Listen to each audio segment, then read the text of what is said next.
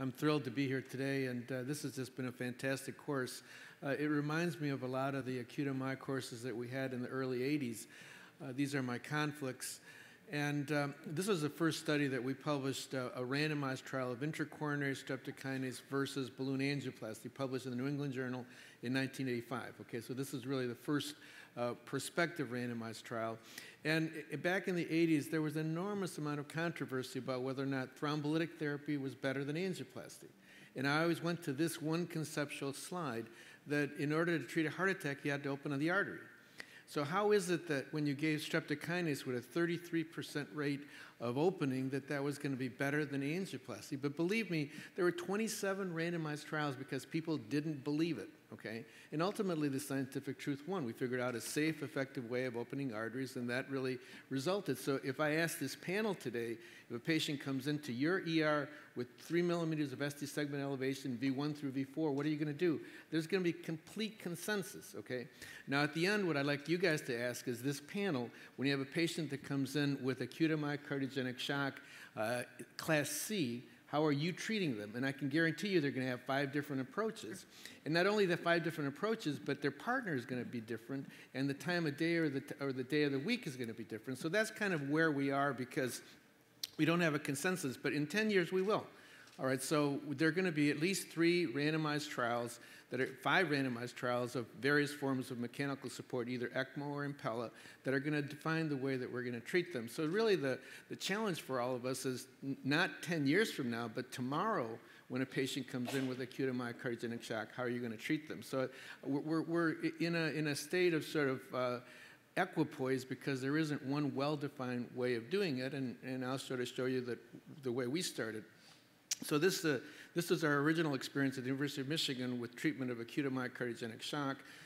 It was a registry compared the outcome between 1983 and 1987 versus prior to that, and we had a 50% survival. So this is the first published trial of angioplasty for acute MI cardiogenic shock, 50% survival. And you can see this from the registry data from Europe. In the blue line are patients without cardiogenic shock. And is exactly what Dave said. We're doing fantastically for treating patients with acute without shock. A single 2 to 5% mortality. But we haven't budged the needle at all for the patients with acute MI shock. There still is a 50% mortality. And the thing that's really important is that there's just an incredible time dependence to survival. So if we're going to move the needle at all in improving the survival for those patients, we have to identify them earlier and treat them earlier. And I think that's really one of the things that all of us, when we're doing our shock programs in our centers, is to really try to identify and treat the patients. Now go forward 30 years from the first article we published to the culprit shock trial, 50% mortality. We haven't moved the needle in 4 decades. And that's kind of the thing that's really important for us. If we're going to, so you do an angioplasty with a balloon pump and acute MI shock, you're going to be right half of the time, all right? You're going to remember that great patient, the responder, but we are still only right half of the time. So if we're going to move the needle, we're going to have to do something different. So if you're going to treat, just like with opening an artery for acute MI, if you're going to treat shock, you have to treat shock. And we have to really start having a universal hemodynamic determinant. I think the cardiac power output is really a crucial marker that we have to use. And we know that a CPO less than 0.6 is associated with a marked increase in mortality. Similarly, we know the perfusion is critical. You have to get blood to the tissue. And lactates are critically important. You can see that once the lactate goes greater than 2, that you're going to really start increasing the mortality. Now, we've used all of these, let me just go forward. We've used all of these to now start using mechanical circulatory support. In April of 2016, the FDA approved Impella for use in patients with acute MI shock. And that was critically important because prior to that time, if you wanted to do a study with this device, you had to add an IDE. So now we can actually do a lot of clinical trials, and it's really dramatically increased. But it was interesting that Impella was improved based on a registry, and there was really no protocol for knowing how to use this device. But we know that it's incredibly effective, and this is the data from the first 30 patients that were treated in the National Cardiogenic Shock Initiative looking at the cardiac power output, and you can see that you have dramatic increases. This is not a balloon pump. This is far more superior than a balloon pump.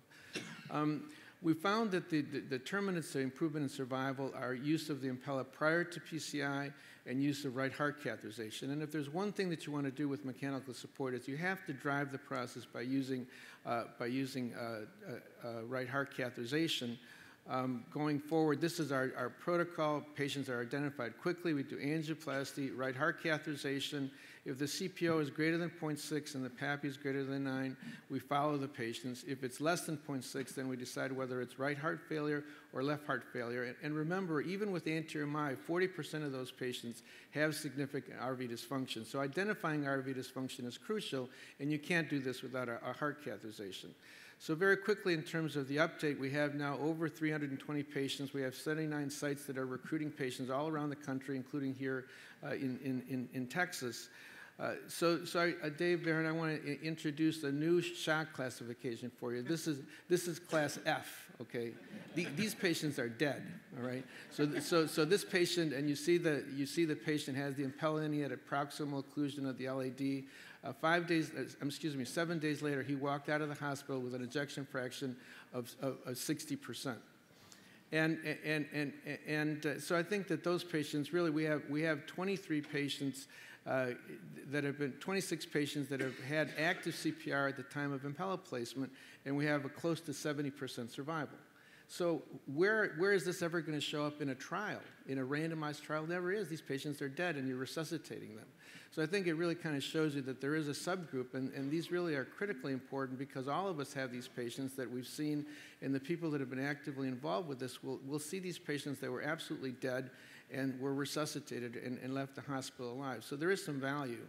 Lactates are very important in following these patients. We can see the survivors versus non-survivors, and the survivors in blue, lactates wash out very quickly. Within 24 hours, the lactates are normal. If the lactates remain persistently elevated over 12 to 24 hours, those patients are going to do poorly, and you want to think about an escalation strategy. The other final thought that I want to give you is that if you could go back one slide possibly, and I don't think you can. Okay, so the one final thought I want to give you is that inotropes are very harmful for these patients, and we found that more inotropes are associated with an increase in mortality for these patients. So these are some of the learnings that we have right now.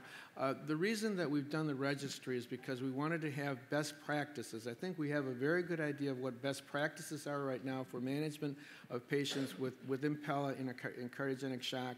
We're getting a 75% survival with that, and now that's going to have to be randomized against other medical therapies. Thanks very much.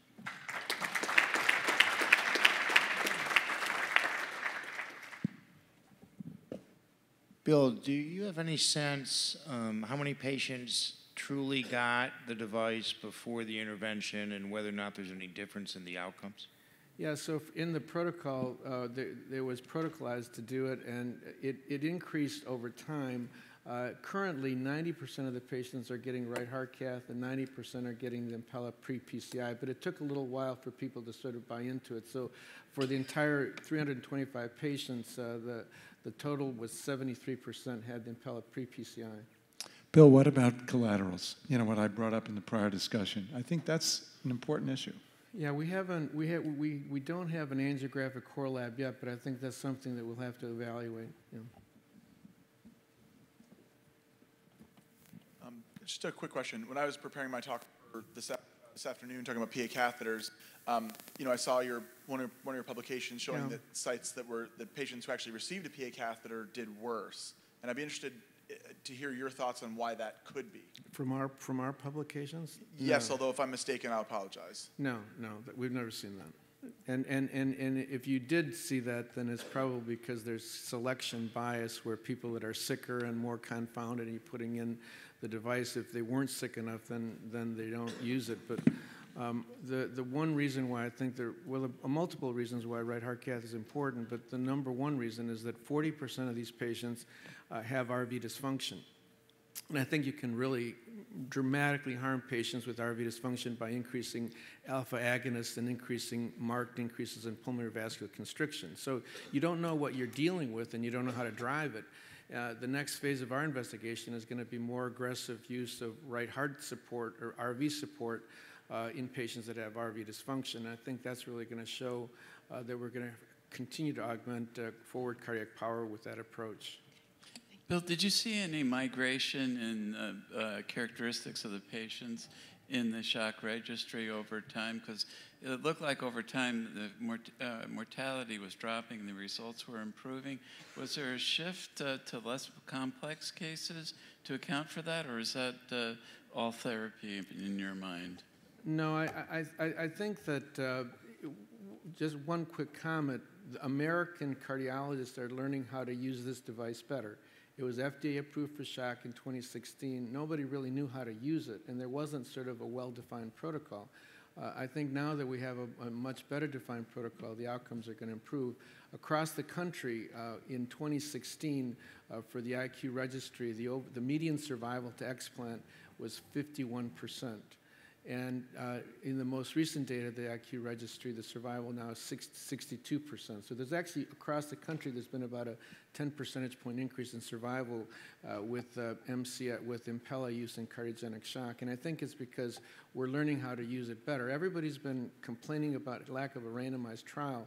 We tried to do a randomized trial in 2009. It was called Recover. There were 5 centers, 3 years. We recruited 3 patients, because nobody wanted to randomize. And if we would have randomized, it would have been a negative trial, because the outcome was much worse because it was in the early phases. That's why before I agreed to kind of be involved in the randomized trial, I wanted to make sure I had this right. It was just like angioplasty. We had to make sure we had that arm correct before we randomized it to something else when you have a new therapy. You guys are doing great work. Congratulations on collecting all that data.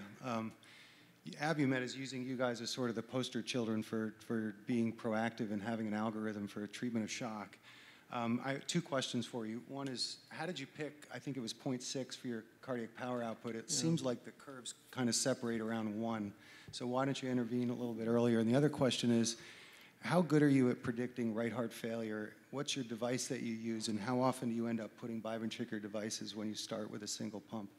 So the first question, the 0.6 was the ROC determinant based on the outcome that we've looked at initially in the first 200 patients. So that's kind of where the curve bends. But the better the CPO, the better the survival. There's no question about that. I mean, you can arbitrarily use either 0.6 or 0.8. If you end up with a CPO greater than 0.8, you have a 90% survival. So that's a very good determinant. The second is in terms of RV dysfunction. I think we're underdiagnosing and undertreating RV dysfunction right now. I really do. I think that a lot of these patients, 40% of the patients have some element of RV dysfunction. You can do something as simple as a CVP. If the CVP is greater than 15, then they're very likely to have RV failure. Now, the question is going to be recognizing an early therapy. If you recognize it early and treat it early, are you going to improve outcomes? In the Recover Right trial, which is the FDA-approved trial, we found that the patients had a 70% survival if they were treated and recognized early. So I'm hoping that, again, the next phase of our investigation is going to be identify and more rapidly, more aggressively, mechanically support the patients with RV dysfunction. And we'll see if that improves outcome. And that's an Arpella? Is it a Protect Well, you can use either device. I mean, the Cardiac Assist has a device that is placed in the neck, and you can put in a device. I don't think it really matters. I think whatever your center is used to doing and whatever you have on the shelf, I think is fine. The problem is that when a patient starts developing RV dysfunction, vasopressor doses start to be increased, and you just worsen the problem, and then you start getting suction alarms on the left side because you're not getting any blood flow through the pulmonary circuit. So I think that's why you have to identify and treat it. Bill, what about coronary perfusion pressure? It seems to me with the hemodynamic monitoring, you could use that and would be a very good predictor also as well. Yeah, the mean arterial pressure is the most important determinant. I saw a slide yesterday from somebody talking about the advantages of balloon pump, and there was a slide where they said coronary blood flow increases by 90%. I want to remind everybody that that's only in an animal model with a patent coronary artery. Sure. If you have a stenotic vessel, and 2/3 of these patients in shock have severe multivessel stenosis, you don't increase diastolic perfusion. The only way to drive forward flow is by increasing mean arterial pressure. Right. Dr. O'Connor, Dr. O'Neill, so clearly your team has led the way with regard to escalation and weaning protocols.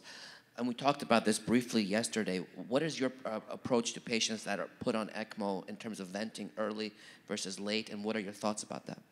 Yeah, we don't discriminate. We're not actively opposed to using ECMO, but we use that as a second strategy because remember, I think we're talking about acute MI shock. All right, so these patients are not coming in with ARDS with lack of oxygenation. They're having a mechanical problem, either left ventricle or right ventricle or combined. And so our philosophy is to try to treat these patients initially with a mechanical approach.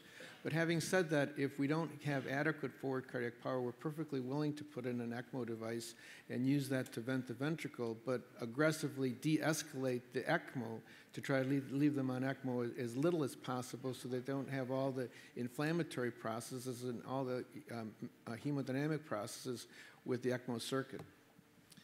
Bill, congratulations. A lot of other questions, and you can discuss in lunchtime.